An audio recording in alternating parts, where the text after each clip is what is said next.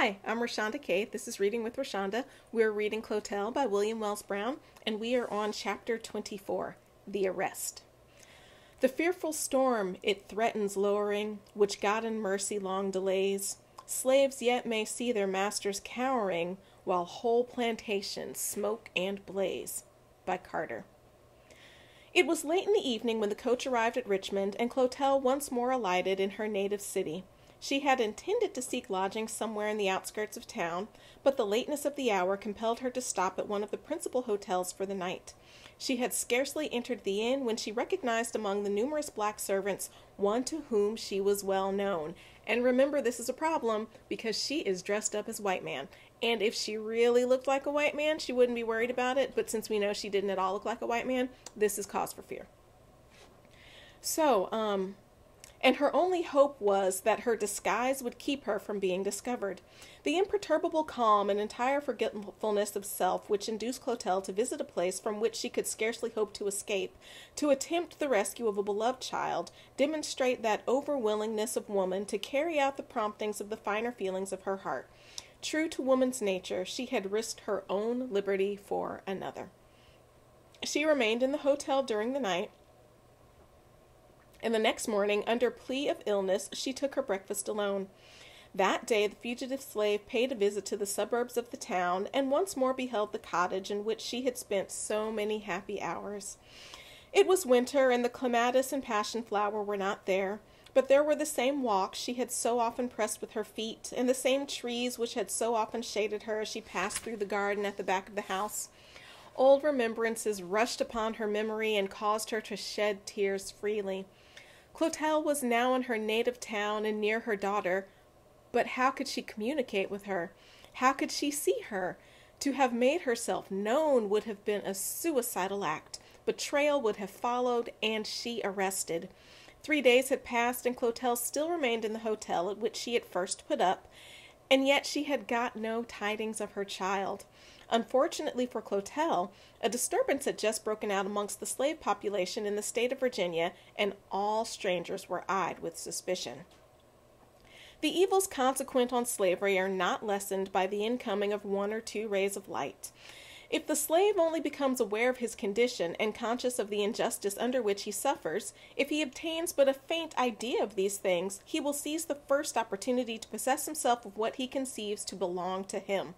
The infusion of the Anglo-Saxon with African blood has created an insurrectionary feeling among the slaves of America hitherto unknown.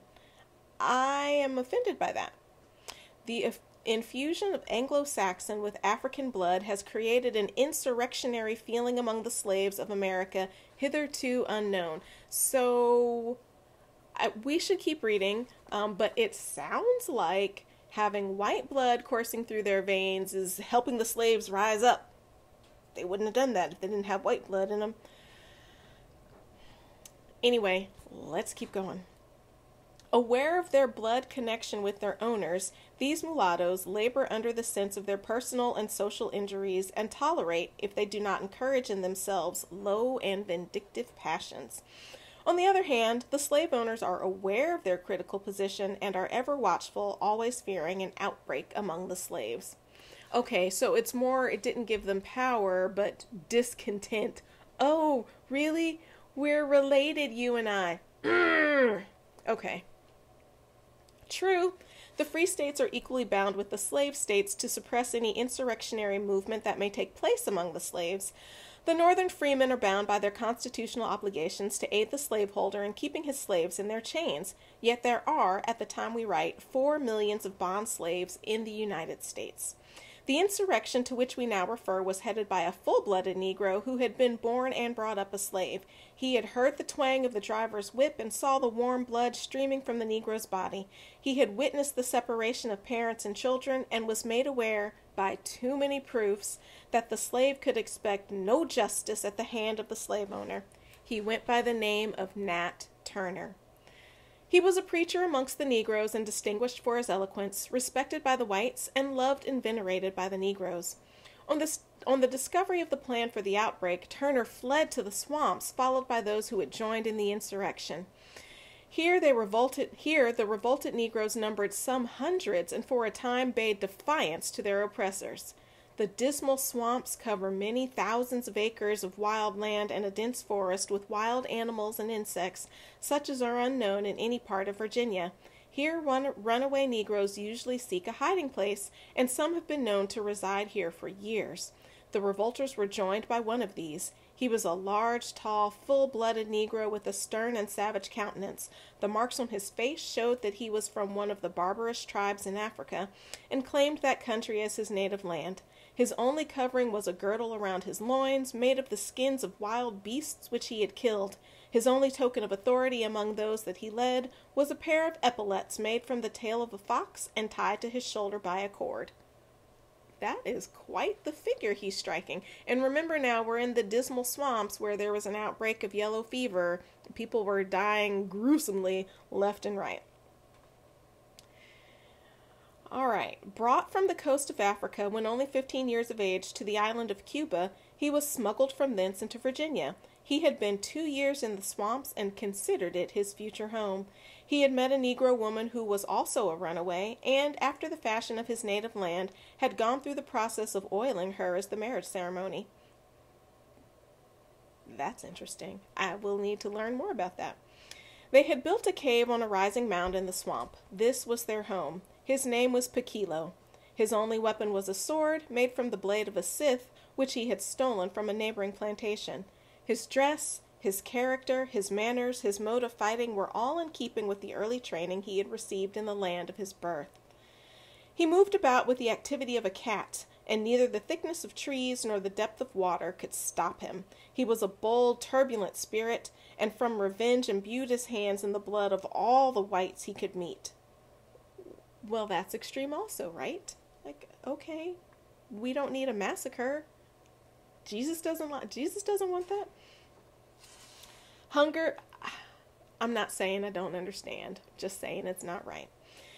Hunger, thirst, fatigue, and loss of sleep he seemed made to endure as if by peculiarity of constitution. His air was fierce, his step oblique, his look sanguinary. Such was the character of one of the leaders in the Southampton insurrection. All Negroes were arrested who were found beyond their master's threshold, and all strange whites watched with great degree of alacrity. Such was the position in which Clotel found affairs when she returned to Virginia in search of her Mary.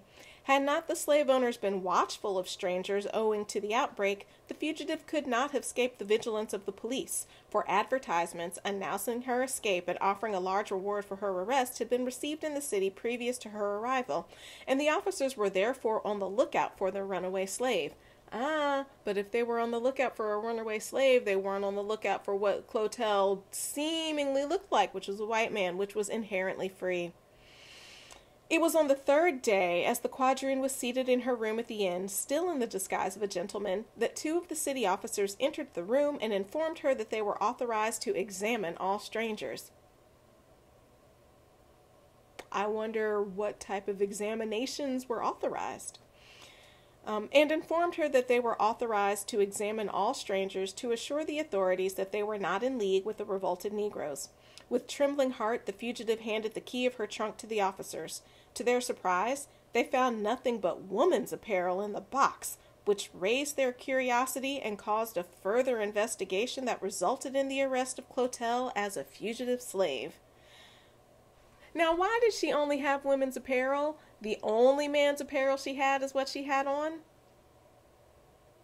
I've got questions.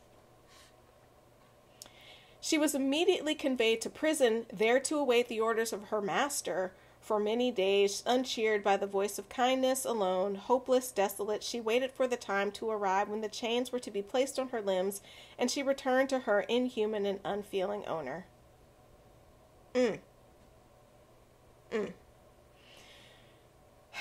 The arrest of the fugitive was announced in all the newspapers, but created little or no sensation.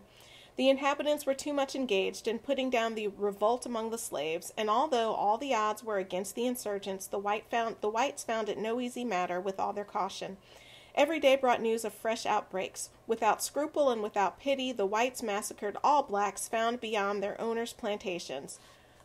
Again, We don't need massacres. The Negroes, in return, set fire to houses and put those to death who attempted to escape from the flames.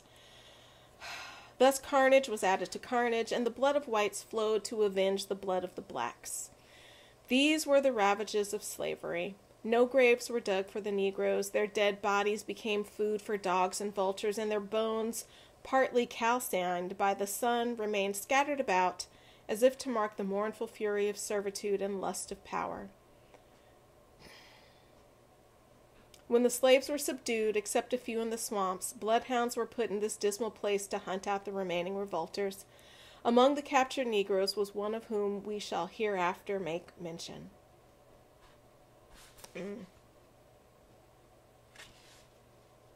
So bloody. All right, so that was chapter 24 of Clotel by William Wells Brown. We'll stop there for today. Until next time, I'm Rashonda Cade, and this is Reading with Rashonda.